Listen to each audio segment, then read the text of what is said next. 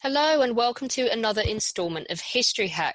We're joining today a very special guest, and this has all been set up by Matt Bone because we're at an anniversary, aren't we, Matt? And this is something, an occurrence in World War One that means a lot to you. So why don't you tell us why we're here, who's joined us, and what we're commemorating? Thanks, Alice. We are very excited to have Roger Sarty with us, who's the history professor at Wilfrid Laurier University. And he's going to talk to us about the 6th of December 1917, a date which, outside of Canada, very few people actually remember, because on that day, the town of Halifax, Nova Scotia, was partially destroyed by what was at the time the largest explosion in history, and known succinctly as the Great Halifax Explosion. So welcome to the show, Roger. Thank you for joining us. Thank you. What a pleasure to be here. To sort of set the scene for people who aren't aware, we're just going to get Alex to tell us what was going on in late 1917 that actually led to something so catastrophic happening over 3,000 miles away from the Western Front. So 1917 has been a horrific year, hasn't it? And this is round about the time that Passchendaele was wound down. So the Allies have tried this massive effort to win the war, and it's yet again turned into attritional fighting. I mean, that's the British side of things. The French have had an absolutely torrid year. They tried in April to win the war with the Nivelle offensive. They somehow ended up buying into this completely bonkers plan by this general that had done okay in the latter part on a local level at Verdun, that he was going to win the entire war. And that ended up with, for the rest of the year, the French suffering from mutinies. This is the year that it really starts to get to everybody. It's like the equivalent of the second lockdown in Corona, 1917. It's like it's never going to end.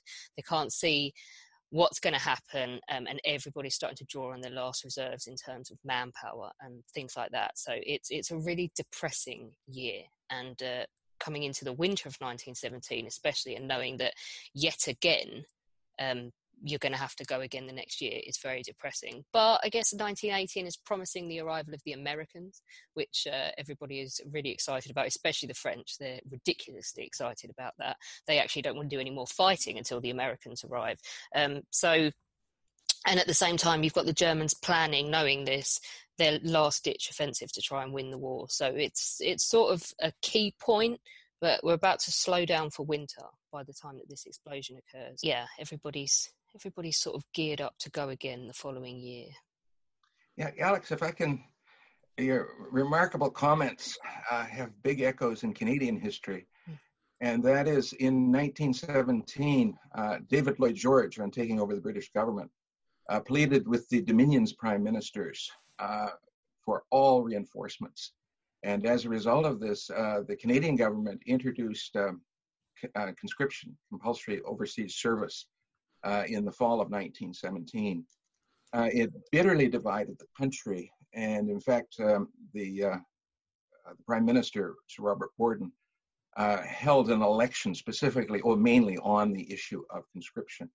And in fact, it blew apart the Canadian party system. A lot of liberals who were opposed to conscription, a lot of English Canadian liberals came over and joined the Borden government.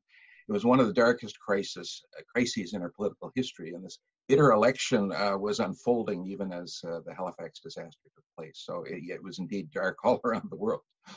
I think one thing we haven't mentioned as well, which I think is key, isn't it, Matt, for us, is the convoy system, is the fact that 1917 is the year that the Germans decided to... So they wound down their submarine campaign after the Lusitania and after 1915 because of the threat of bringing in the Americans.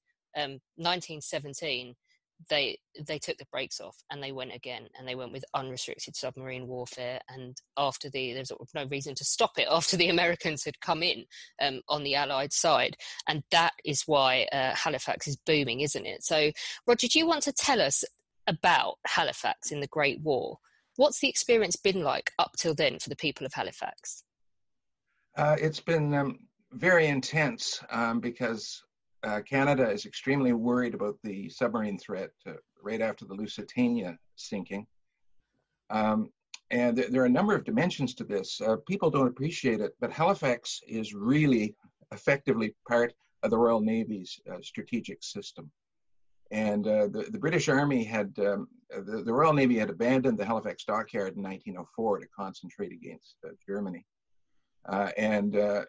But the Royal Navy said Halifax was still so important as a strategic port that they asked the British Army to keep up a full defended port garrison there. The British Army couldn't afford it, and Canada stepped in and took over in 1905 and 1906.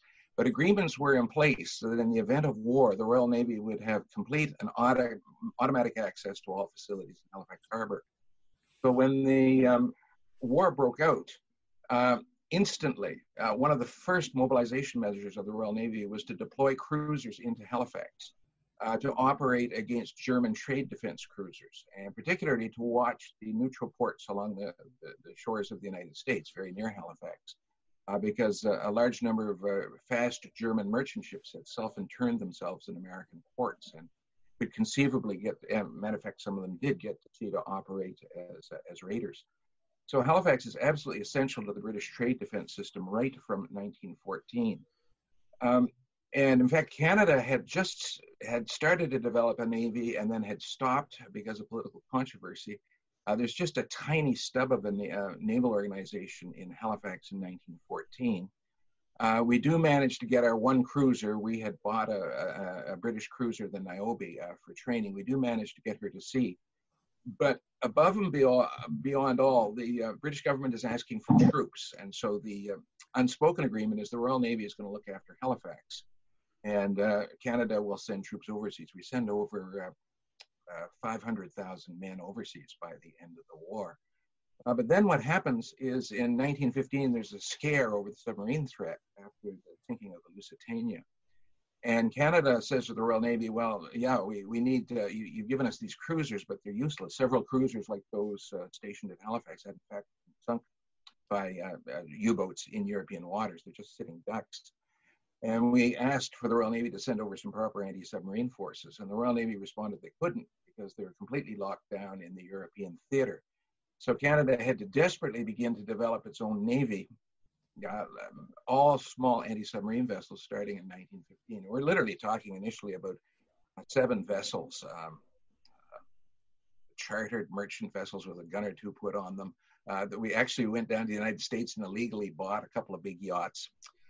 So the Canadian Navy is just staggering along, but we keep increasing the port services of Halifax because of the growing demands of British trade, and also because Halifax becomes the main troop transport center for Canada, in part because the Royal Navy has ready access there, so we have better protection than at other Canadian ports. Then when the Germans relaunch their submarine campaign in early 1917, not just Halifax, but remember the U.S. comes into the war as a result of the renewed submarine campaign. The U.S. comes in April of 1917. And so when the British Admiralty in desperation, because the 1 in 4 large transports leaving Britain is being sunk in the spring of 1917. And in desperation, the Admiralty begins to organize transatlantic merchant ship convoys. Now, any of your listeners who's done naval history will know that this is what the Royal Navy automatically did in times of trouble right back into the 1500s, but no one thought that it was possible with steamships. Well, it turned out to be quite possible. And Halifax is one of 4 crucial convoy ports in the Western Atlantic, the others being Hampton Roads in Virginia, New York, then Halifax, and then north of Halifax up in Cape Breton Island, Sydney, Nova Scotia. There's more to it than that, though, because British waters are so insecure. There's a real danger that any neutral ship coming into British waters, now the Admiralty's economic vice on Germany included a vice grip on neutral shipping. And British regulations required neutral ships before going to any European ports. They had to check into a British port to be certified as not carrying anything of help to the enemy. But the losses are so heavy that early in 1917, the British designated Halifax as a British examination port. And an expert security detail comes out from the UK and begins to examine neutral ships in Halifax. In fact, there's so many neutral ships crossing, Halifax Harbor is flooded with as many as 50 neutral ships being examined before they head over to European ports. So two bits that I'd like to crack on with. First is about Niobe herself, because that's where my family comes into this, because my great-grandfather was aboard her on the 6th of December. She was a pretty big ship for a very small navy. So what was she doing in Halifax Harbour? And what was, if we can just sort of describe to the listeners, Halifax herself, because she's very much a tale of two cities, isn't she? With the harbour sort of cutting through the middle of it into the basin. Oh, absolutely. Yeah, Niobe, when Canada does its first tentative steps to set up a navy in 1910, we bought Niobe, which is a 10,000-ton cruiser. Fairly modern, built in 1898, but she was giant with a crew of 700. And we buy her and actually hire a crew of retired and long service British seamen to act as a training detail on Niobe. We like her because she's big, and she was to train up our navy. Then when the navy the navy project falls apart in 1911, 1912, 1913. Niobe just sits alongside in Halifax. But in fact, when the war breaks out in 1914, our whole naval force is dwindled to 300 people. And Niobe requires over 700 to get her to sea. But actually, in a heroic effort, the Canadian government, with a large amount of help from Newfoundland is a separate dominion at that time.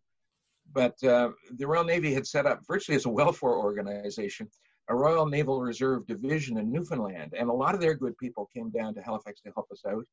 A lot of Canadians with no experience volunteered and came in. We got Niobe to sea. And under British officers, of course. The RN always loaned us the officers we needed. And she gets to sea in September 1914 and operates in trade defense in the Western Atlantic. But then in 1915, when the Royal Navy admits the cruisers are useless against submarines, Niobe needs a major refit. And the British government offers us free another cruiser to replace Niobe. But when we realize the Royal Navy can do nothing about anti-submarine defense, we decline the offer and deck over Niobe as a floating hulk. And she's put alongside the dockyard. The dockyard, right near where the explosion takes place in Halifax Harbour, is in fact the original dockyard that the Royal Navy set up in 1758, actually specifically to support General Wolfe's expeditions against Louisbourg and then Quebec. So we got deep this region. The dockyard is still on the same site. And the Royal Navy had kept updating it until they abandoned it in 1904, but it's still very small. And there's not nearly enough barrack accommodation or classrooms. So Niobe becomes a floating barracks for about 1,000 guys undergoing training.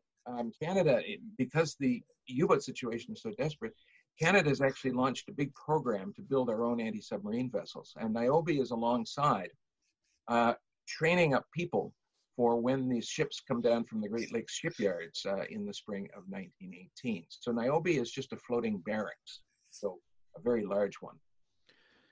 And Halifax was a very busy town at this time, massive port, lots of people coming in and out. What sort of makeup was the city when we get to the sort of the days of the explosion? Halifax is an interesting history. It always thrives in times of war, and actually slumps back in depression in times of peace. And in fact, that cycle has only really dramatically changed, really since the 1960s.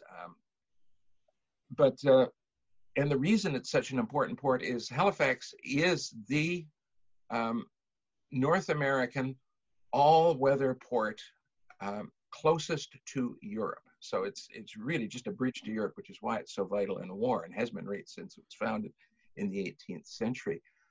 In the First World War, the city really it explodes with activity because it is the provincial capital.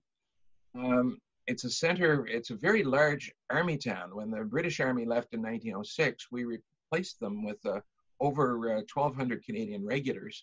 Then when the war breaks out, we mobilize the provincial militia and put in a total force of about 3,500 troops. On top of that, Halifax has become the main troop transport center. So there's, on the day of the explosion, there's about 1,700 British and Canadian, actually British citizens in Canada and the United States waiting to go overseas to join the BEF. And there's about 300 of them and about 1,400 Canadian troops waiting to go overseas. That aside, it's center for recruiting and instruction for the whole province. It's got several of the province's universities. Blessedly, in light of the explosion, it's the center of the provincial health system. It's a city of about 55,000, and in fact, very, very, very active in 1917 and very, very prosperous. I want to ask you about the day before the explosion. A boat arrives at Halifax called the Mont Blanc. Who does she belong to? What is she carrying, and why is she there? And there's another boat as well, isn't there? The SS, is it Emo? Yes, the Emo, which is actually an acronym for her Norwegian name. Okay. The Mont Blanc is a French ship, and she's under the control of the French government and under instructions to carry munitions. And she's sailed to New York. It's a bit complicated arrangements because all ships sail under the overall control of the British Admiralty. The British Admiralty even direct French merchant shipping. So she goes into New York and she loads with 3,000 tons, really to capacity. She's literally exploding. That's about her carrying capacity, is 3,000 tons. And she's crammed with high explosives of many varieties. And she is a slow ship and too slow to sail with the fast convoys out of New York. And so the British shipping administrator, Commodore Wells, Royal Navy Shipping Control Agency, says, well, try Halifax, because we're now sailing slow convoys out of Halifax, and they might be able to take you. So Mont Blanc goes out, and she goes up the coast, and comes into Halifax. Now, Halifax has a very elaborate system of defenses, and the harbor is closed by a massive anti-submarine net across the entrance of the harbor. And poor Mont Blanc arrives just as the net is closing for the night. So she sits there in the harbor approaches under the watch of a very powerful coast battery, which is there to defend against anything suspicious. If Mont Blanc had proved to do anything suspicious, she would have immediately had warning shots come at her from one of the harbor forts. But there she sits for the night. Meanwhile, it's really paradoxical. Meanwhile, at the other end of the harbor, about 25 kilometers north in Bedford Basin, there is a Norwegian ship, the Emo, which is under charter to the American Belgian Relief Agency, which is sending food supplies to the Belgian population. The Germans have agreed to this because the Germans themselves have a shortage of food. And they do not want to be held responsible for the starvation of Belgium. So they allow the entry of these U.S. Relief Agency food supplies. And Emo has just come over from Europe, and she's traveling empty to pick up a new cargo. But she has to put into Halifax because she's come from, of course, enemy territory. And she puts into Halifax to be examined by the expert Royal Navy security crew in Bedford Basin. And she's been cleared on the day before, on the 5th, and she's hot to go. But her coal supplies have been delayed. And so just like Mont Blanc is stuck at the last minute outside of the anti-submarine nets, Emo is stuck up in Bedford Basin. And both ships are just itching to go. So the 6th of December dawns, the torpedo net is lifted. Mont Blanc starts sailing into the harbour, finally, after a very anxious night, hoping that no submarines pop up. Emo starts sailing the other way. And then a whole bunch of things start to go wrong quite quickly, don't they, Roger? Yes. In fact, it's not unusual at this time to have these sort of minor traffic accidents in ports. There are hundreds of them in the war, because this is before ship-to-ship telephone. So there's no way of communicating other than by steam whistles, and you've got 3 signals. 1 blast, 2 blasts, and 3 blasts.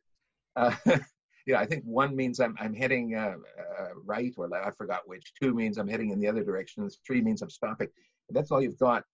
And so these ships are heading towards each other, and actually coming out of Bedford Basin, there's a bend in the harbor, so your visibility isn't great. So Mont Blanc comes chugging in, and she's hugging the Dartmouth shore. She's on the right hand of the harbor, which she is supposed to be.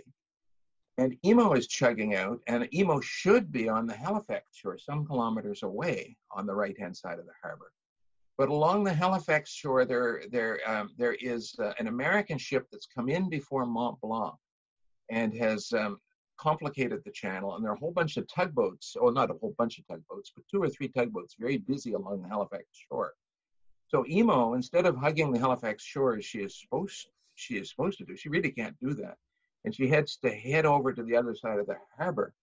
And as the 2 ships are coming around the bend, they see each other when they're at that point only about 1 kilometer apart. And with these unwieldy vessels, that is not a whole lot of sea room. And in a nutshell, we could talk for days about this. Matter of fact, the court case evidence fills, I think it's 800 printed pages. But what happens in essence is both ships make the wrong decision, make the wrong correction, and they wound up heading into each other. And it's just a glancing blow. The bow of the Emo goes into the hull of the Mont Blanc, and it only goes in a few feet. The Mont Blanc is in no danger of sinking, but immediately smoke begins to rise from our hull. And what's happened is that the Emo's hull coming out of the wound in Mont Blanc's hull is set off showers of sparks, and that has ignited some of the dry, high explosive picric acid. It's the key the key ingredient in Allied military high explosives during the war. And this starts a fire. The French guys on Mont Blanc freak, and they've got a Canadian pilot on board. And they realize it's hopeless, and they begin to abandon ship. And as they're going away, they're screaming warnings. The Canadian pilot actually gets out his warnings in English. The French are unfortunately screaming in French, and there's very little French spoken in Halifax.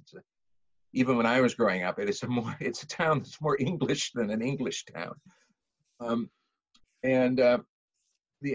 Mont Blanc's crew makes it to the far shore and heads into the woods.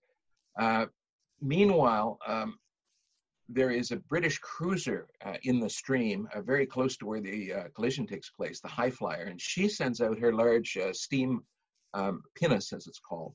Niobe sends out her large steam pinnace to help out Mont Blanc, which is smoking.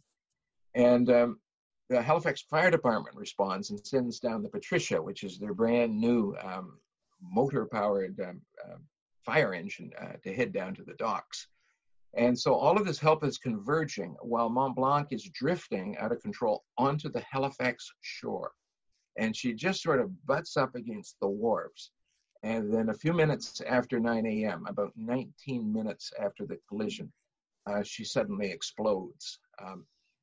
And where this is tragic is the burning ship in the harbor. It's very dramatic. So people are on their way to work. Apparently school hours and even some workplace hours had been changed because of the winter light conditions. And so there are a lot of businesses that didn't open until 9:15 or 9:30. And so there are a lot of school children in the streets and all sorts of people on their way to work, and they stop to watch this burning ship. And of course, many of them are caught in the open or even worse, behind the windows of their houses by this devastating explosion. Tell us about the explosion. How big was it? What was the immediate effect? And surely there must have been instant fatalities. Oh yes, yeah. The rough. What it does is it blows away the northern quarter of the city, and the southern part of the city is protected by Citadel Hill, but the northern part of the city, which sadly is also the poorer part of the city, it's mostly wooden tenements. And so these are all flattened. Now, because this is winter, everybody has their coal stoves on. And so within a few minutes of the explosion, a fire starts. So no one knows about exactly how the casualties unfold. There's a total of about 1,900 who die as the result of the explosion, and maybe 9,000 who are injured. This is out of a population of 55,000, so you've got a very heavy proportion of casualties. Rough estimates are maybe 1,000 are killed in the explosion, and then maybe the other 900 or 1,000 are caught in the fires after the explosion. The whole time, there is a bit of a tsunami in the harbor. A big wave washes up on shore. As a matter of fact, several of the small harbor craft are washed right up on shore. But in the latest research, big revelation for me is there was a black rain, and that is that I guess the particulates from the high explosives, plus all of the coal from the destroyed buildings, are swept up in the atmosphere and then fall down in an awful black rain, to the extent where a lot of the initial casualties are reported as being Afro-Canadians, black people. And but then when they washed the bodies, they discovered no. In fact, they've been completely coated with this sort of coal tar. So I guess that's the main effect of the explosion. The most horrifying part are the fires, which begin to burn all across the North End in a horrible conflagration. Is there a disproportionate immediate effect then on the First Nations population? And is it Africville, they call it? Yeah, there's actually two communities on Bedford Basin, and happily protected from the direct force of the explosion by a hill, is Africville, which is an old African-Canadian community. It, in fact, is not badly hit. Just reading some of the latest research on it, turns out it's got about 400 inhabitants, but most of the blacks actually live in the North End. And there are, so far as we know, there are about 4 blacks confirmed killed, though the records are not great. And as a recent article by a great American scholar pointed out, the real tragedy of the blacks in Halifax is the same as the tragedy for many of the poorer people in Halifax. You know, they're sort of last in line for any help. There is also on the far shore a Micmac community. The Micmac was the local First Nations. And it's just a small community called Turtle Grove. And it, in fact, is right, it gets the direct blast from the explosion. And the community is in transition. In fact, they were beginning to, people were beginning to move out into reservations farther inland. But among the small number of people there, 9 are killed, and that we know of. Again, the records are very, very shaky. But the actual community is utterly destroyed and ceases to exist from that moment. So it sort of disappears from that moment forward. It's that sort of point there that you made briefly. This was an event. Everybody went down to the harbour to look at it. You know, in our family legend, my grandfather on Niobe he was peeling potatoes. That's what the family legend says. When his friends came down to say, "Come up and watch a ship on fire in the harbour," and that was sort of everybody's reaction, wasn't it? It was something exciting on a cold winter's day. Oh, absolutely! It was like a bit of entertainment. Yes, you're quite right. So what did people like your great-grandfather? What did the people of Halifax do, Roger? How did they instantly react to the explosion? It looks like, and I've edited the work of Joseph Scanlon, who late author. He died in 2015 and left this manuscript. And he shows in some detail that everybody, well, you can't say everybody, but the response of the population was highly intelligent. And he puts this in an interesting framework. All of his work to this point had in fact been in things like 9/11 in New York, recent disasters. And he discovered, those legendary stories about how in New York, people in the towers, in the face of a horrible threat, they risked their own lives to do an orderly evacuation of the building, and how firefighters, even though they knew the situation was hopeless, responded very courageously. And it turns out that Halifax was exactly the same. On Niobe, an interesting example, it's somewhat controversial. And Niobe, freakishly, Niobe is very close to the explosion. But the explosion, the main force seems to have passed over the ship in the dockyard and over a lot of the ships. And so Niobe is rocked horrifically.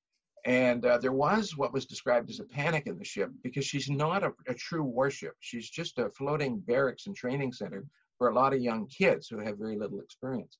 But it turns out that the so-called panic is a lot of the guys in the ship had their families living in the North End, just across the railway tracks, now where the fires are starting. And so the guys from the Niobe spontaneously, the more experienced guys were absolutely heroic and got control of the ship. The ship was torn loose from its moorings. They did an incredible job of securing the ship. And meanwhile, a lot of the other guys ran into the town and began to do rescue work. Meanwhile, there was 2 American warships in port and 3 British warships. And they all, within minutes, put down their boats and sent crews into the dockyard and joined the Canadian sailors in rushing in to do life-saving in this conflagration. It was absolutely unbelievable. These guys were remarkable, and they keep up at it for through the whole of the conflagration. Meanwhile, the main army barracks is right near the dockyard, and in fact was hit as badly as the dockyard. There's about 500 wounded, mercifully only about 20 killed. But again, the soldiers do the same. They go rushing into the town to do rescue work. And meanwhile, other soldiers, even the trainees, do wonderful work rescuing their own injured people. The main part of the garrison is farther out on the harbor in the various forts, and they get boats as quickly as they can. They rush in. And so there's what rapidly becomes a highly organized response. I guess to jump up to the upper level, what's remarkable is the mayor of the city. Thank God the city hall is in under the protection of Citadel Hill. It's not badly hit. And the city councilors immediately begin to gather right after the explosion. The mayor is out of town. He's actually running for office in the federal election.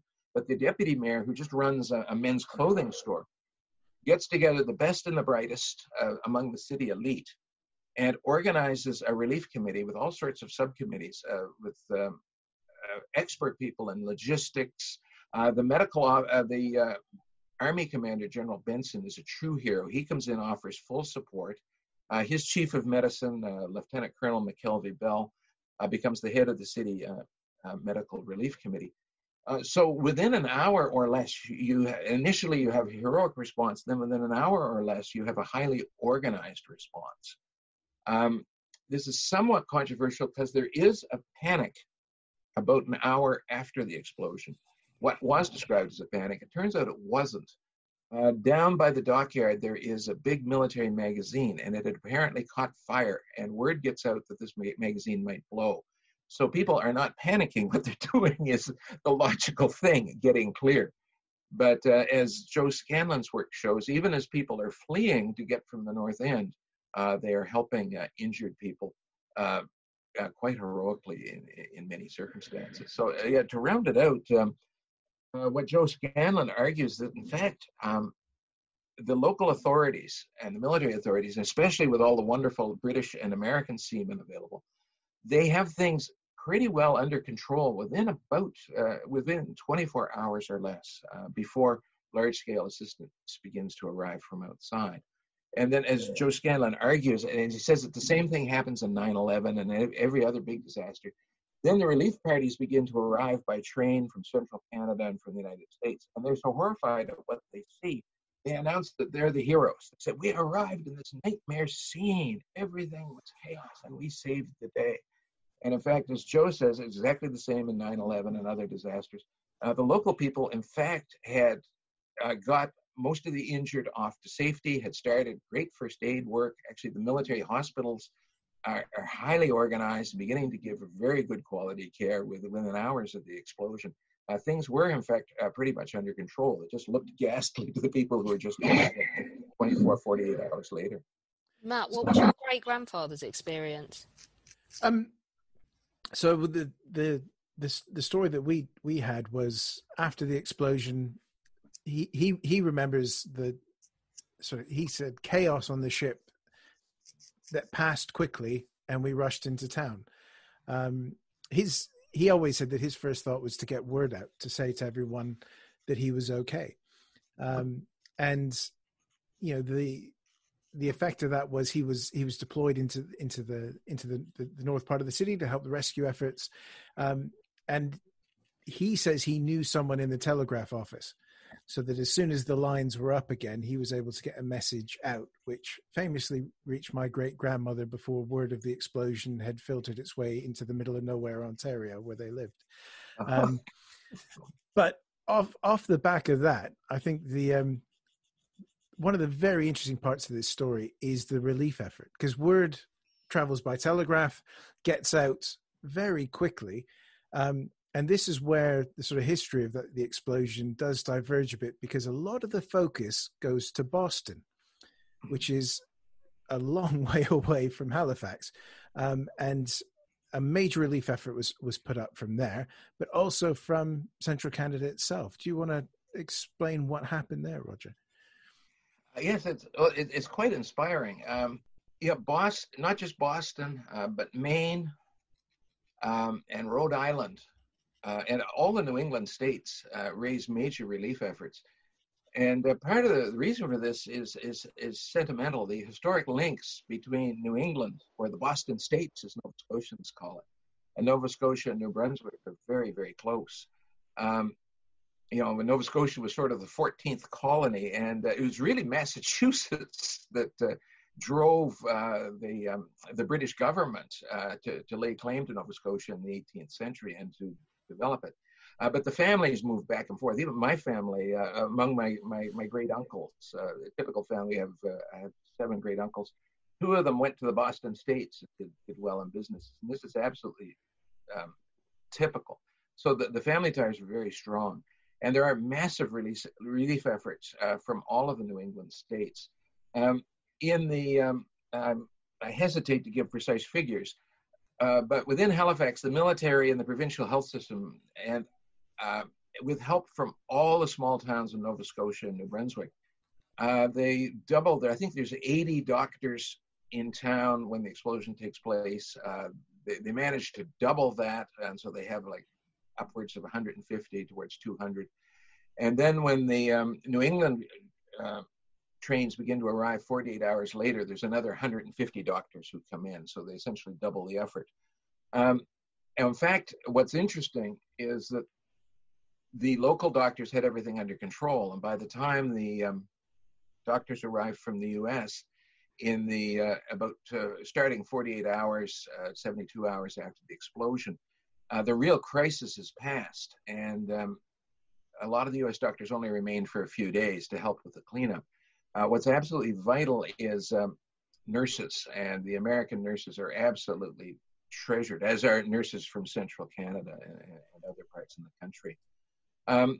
But it's far beyond just doctors and nurses. Boston, especially Boston, raises hundreds and hundreds of thousands of dollars in relief money.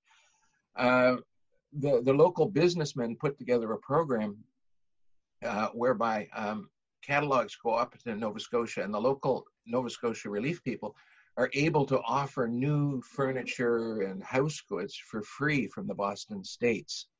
Extraordinary generosity at the time.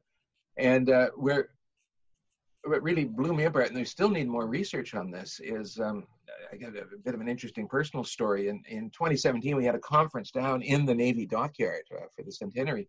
And we went on a tour of what's called Admiralty House, which is the old British Commander-in-Chief's residence, big, beautiful Georgian mansion. And it's now a museum, but it was being developed as a naval hospital in 1917. It was too badly damaged and had to be abandoned. But in the displays in the museum, they make the point that years after the explosion, there was a Massachusetts medical unit who remained in the north end of Halifax because they had been so horrified at the conditions they found. It was like the very worst of North American or British industrial slum towns. They discovered rampant venereal disease, rampant tuberculosis, you name it. And they set up a special health unit to try to help cope with this public, an unrecognized public health disaster. And between their efforts and Nova Scotia's own efforts, a lot of people trace back the beginnings of the modern healthcare and social work communities in Nova Scotia. And in some ways, it was pioneering in Canada and advanced even by standards in the U.S. I think it's brilliant to hear how generous people were in terms of the civilians getting back on track after this horrific explosion. But the war is still raging. How long does it take Halifax to get back on a war footing? Because obviously the convoys are still needed, the military infrastructure is still needed. We still have nearly a year of war to fight. So how quickly did that get back on track? What's remarkable is instantly. Oh, wow. The fluky thing is there was a convoy getting ready to go to sea, a large convoy of close to 40 vessels. And that's why there are 3 big British escort cruisers there. Shangri-La, which is an armed merchant cruiser, the Knight Templar, which is another merchant cruiser, and then by which I mean a small liner converted for naval purposes, and then a proper light cruiser, the High Flyer. What a great name for a ship, the Knight Templar. Oh, isn't it Cool, isn't it? And the convoy, in fact, because as I said, the force of the explosion, it doesn't actually do heavy damage right at the harbor level. And most of the ships are okay. High Flyer loses about 20 people, and she's fairly badly damaged, but within a few days, she's back in service. Knight Templar and Shangri-La, that's a hard thing to pronounce, are virtually undamaged. And none of the merchant ships waiting to go out for convoy are damaged. I guess I should mention here that one of the heroes of the explosion is Rear Admiral Bertram Chambers. And I don't know if he's well known. He should be. When the convoy organization is set up in early 1917, Chambers is sent over by the Admiralty to organize the convoys in Canada. And he's a retired RN captain of long service. He had, I got into the Navy, I think, in the 1860s. He'd served with the Australian Navy, so he knew about colonial navies and liked them. And he had helped set up convoy arrangements in British waters before he comes over to Canada. So he's very, very good. Interestingly, he's working with a mainly Canadian staff. And he works very, very well with them. And he seems to have been an absolute prince of a man. And right after the explosion, Chambers, he was heroic. He gets onto a small harbor tug, and he goes up the harbor to see what the situation is and when he can get the convoy out and who needs help. And he visits the dockyard, the Canadian dockyard, and sees it's in flames. And he runs into Walter Hose. Actually, the commander of the dockyard has been badly cut about the eyes and not blinded, but he can't carry on. So Canadian captain, again, this is hilarious. The links between Canada and the UK are extreme. Walter Hose is the so-called Canadian commander of the dockyard. Walter Hose is old Royal Navy.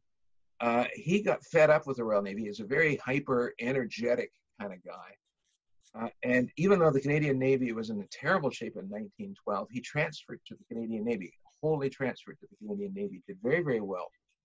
And he takes over the dockyard in this panic.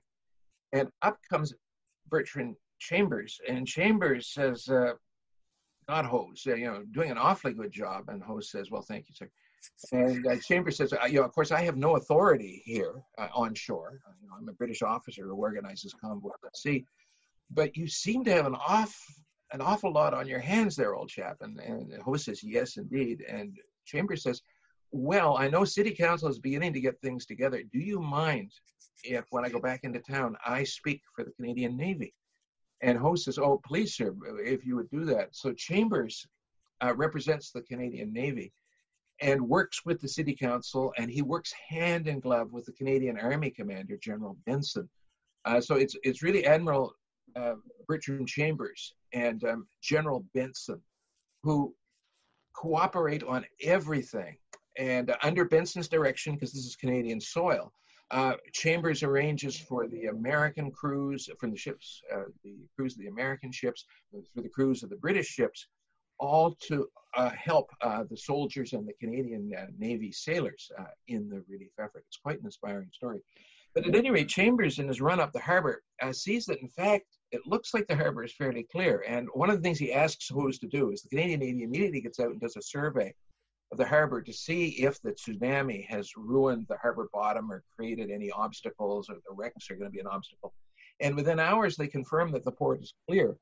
And the convoy sails only a few days later than scheduled after High Flyer is repaired.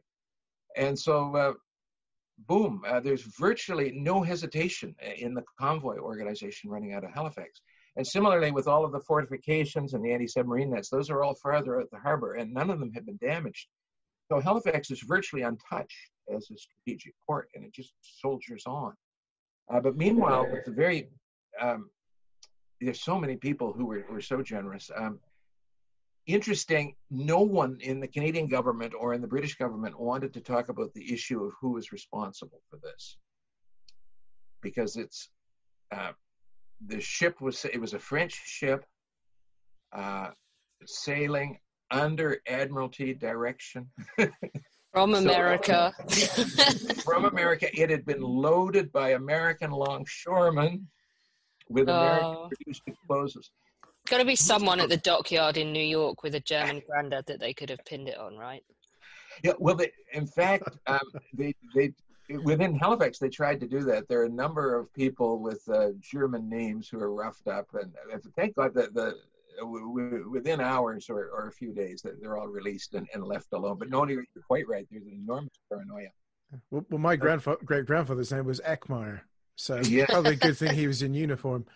Yes, very, very lucky he was. But at any rate, the British government, and I've forgotten the sum, but the British government immediately sends very heartwarming condolences and releases some tens of thousands of pounds, the equivalent of millions and millions and millions of dollars today. And the Canadian government, similarly, is extremely generous. And they, within a month of the explosion, they set up a new Canadian federal government agency.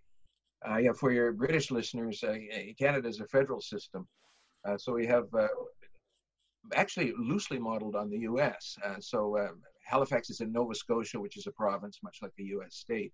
I hope you can count votes faster.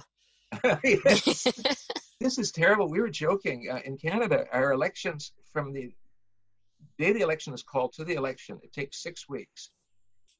And we all go to the same local school or church, and there's the same group of wonderful volunteers at work. And no one waits in any lineups. And we know the result within hours. And we're thinking maybe Elections Canada should offer to outsource the organization of the U.S. election. It's no small achievement for the federal government to be doing anything at this point. Hasn't their building burned down? Oh, yes. The Canadian government's not had it easy either, have they? No, there was some workmen were doing repairs, and I guess a blowtorch, some slow embers, and the gorgeous Canadian Parliament buildings burned down in 1916. So the Parliament had to move into the National Museum building, into the amphitheater there. And again, just as a sidelight, you're asking about paranoia. In both the case of that's what made me think of it. In the case of both the Parliament buildings burning and in the Halifax explosion, there are many reports of people that they saw a German Zeppelin flying over. They couldn't even find Cambridge, so I think finding Canada would be a huge achievement. Navigation wasn't their strong point, definitely at the beginning of the war. No, certainly. Conspiracy theories are nothing new, are they? Yeah. Why don't we know more about this, and what is the legacy outside Halifax of this disaster? It's here, warning, I'm a history prof, and beat me if I start lecturing. But as near as I can figure it, it's very well known within Canada. But what is interesting is Nova Scotia is a world unto itself. To give you an idea of how remote it is, when I moved from Halifax to Toronto in 1963, and I went into a downtown school in Toronto, the other kids made fun of me. They asked me if I was from England. It's a big, the local accents were so strong then. Everything has been homogenized by broadcasting since then. Mm.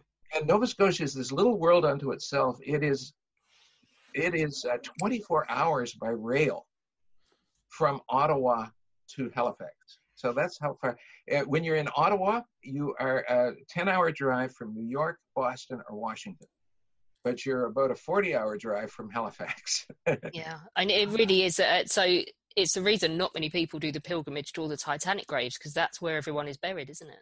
Yes. Oh, yes. Yeah. So it's really stuck way, way out there, and it's a little world until in my lifetime it was a world unto itself. So, like when I was growing up in the 50s, all of my older family members remember the Halifax explosion. My grandfather was a doctor in a town 100 miles away, and he came in to do emergency surgery.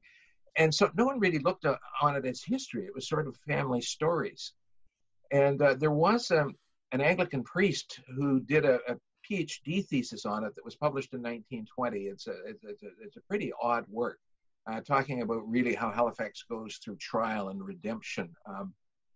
But other than that, there is no serious work done on it until in 1941, a Nova Scotian author who makes it big in central Canada publishes a novel called Barometer Rising, an historical novel based on the explosion. And the author, Hugh McLennan, had been there as a teenager. So it's a very vivid, it's a wonderful book.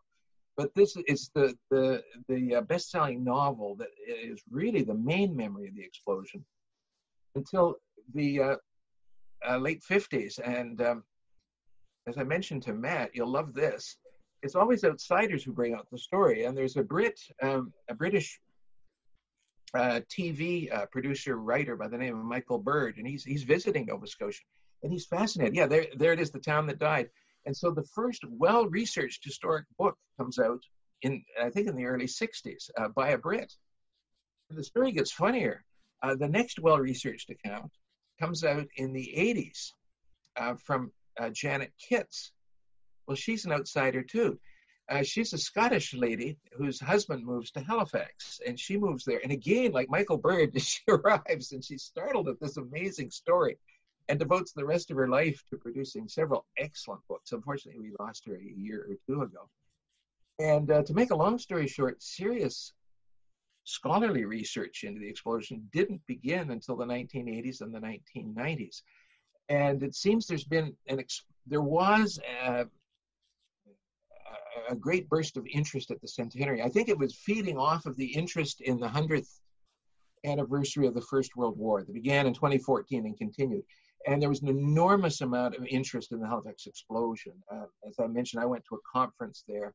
And so it seems to have really arrived on the international stage with the upsurge of interest in the First World War more generally. But it's also very well remembered, there is a link with Boston and well known. I don't know if it's still continuing, but Nova Scotia always sends a huge Christmas tree to Boston every year in a ceremony of thanks for the absolutely incredibly generous help Massachusetts gave. They still do. The Great Canadian Forces in the US Twitter feed was talking about it the other day because the tree had arrived apparently. It's wonderful because there had been some talk that maybe, it's been 100 years, maybe that's long enough. So I'm so glad that it's continuing. So one of the things I think to put this in context is we recently had that terrible explosion in Beirut, which, the pictures that, are sort of etched on people's minds. Halifax by size was about 3 times the explosive force of that, wasn't it? I think it's 1 kiloton in Beirut, and it was about 3 in Halifax. I definitely would not be doing my job properly if I hadn't already been tapping Roger up for an article for the Great War Group, would I? And everybody should be a member of the Great War Group. Absolutely, they should. There's our plug for that done.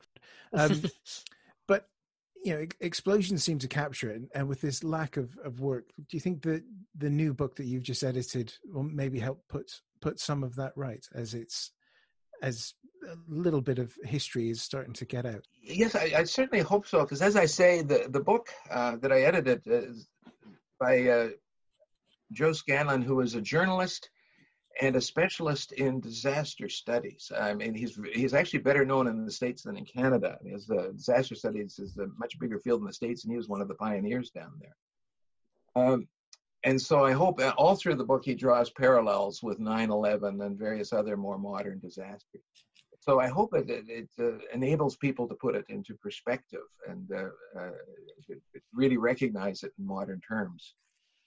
Not just the scale of the disaster, but how remarkably the city and the country and our neighbors responded at a moment of crisis. I was going to say, God, to put it in modern context, I don't know if people are aware of it in Britain, but after 9/11, Canada just automatically joined in the American response to 9/11. And we immediately opened all of our airports because the U.S. had closed its airspace. So all of the U.S. flights returning from overseas, they landed at Canadian airfields, and small towns in some remote areas put up, thousands of unexpected guests for days on end.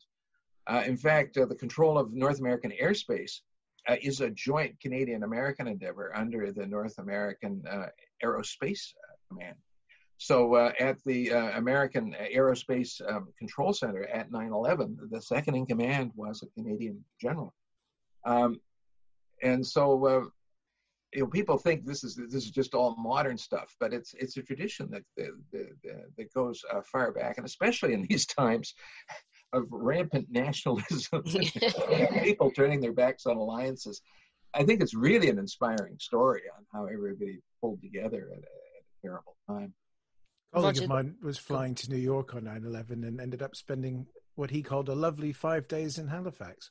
Yeah. When their flight was diverted and the airspace was closed. And you'll understand why when the president slapped tariffs on Canadian aluminum, because he said Canadian aluminum posed a national security threat to the United States. We were incensed. Yeah, and if you've made a Canadian angry, you know you've overstepped the mark. It takes a lot to do that. Yeah. Roger, thank you so much. This has been so interesting, and thank you for coming on and filling a gap in people's knowledge and for commemorating the Halifax explosion with us. Just tell everybody again, tell us about your book and where they can get hold of it. Yeah, it's called Catastrophe. It's by Joseph Scanlon, and I am the academic editor. And the best, it's University Press distributes it through all of the big outlets. So you can get it through Amazon, or if you want to give Canadian firms some business, indigo.ca. No, absolutely. Any business we could take away from Amazon, they've got enough. Thank you so much, and come back anytime to discuss some more Canadian history with us. Thank you. This is a beautifully prepared session. I really enjoyed it. Thank you, Roger. Join us tomorrow. We will be talking to Frank McDonough. He's an absolute legend. He has a new book out. It's the next instalment in his history of Nazi Germany during the war. So don't miss that. It is brilliant. And he can waffle for England, and everything he says is amazing. So don't miss that one. Don't forget that we do exist on Patreon as History Hack and on Patreon as well, which is Podbean's own version. Alina and I have had massive fun doing this in 2020, but life is going to change quite a lot next year, and we're going to actually have to go and earn a living, etc. If we want to keep up the regularity that we've been bringing you and the kind of guests that we've been bringing you and the workload, then we will need your help. So if you join, there's going to be incentives for joining on either of those platforms. We're revamping ourselves on both of them, so don't forget to go in. You can do as little as $1 a month, and it all goes towards keeping up History Hack as regular as we've been able to bring it to you this year. We are now on YouTube. We are posting all of our new episodes on there, and we have our own channel, and we are gradually posting all of the back episodes because we have been made aware of the fact that you can only find the last 100 on some platforms. So you can go and listen to your heart's content and laugh at the cartoons and have a great time. So do go over there and subscribe.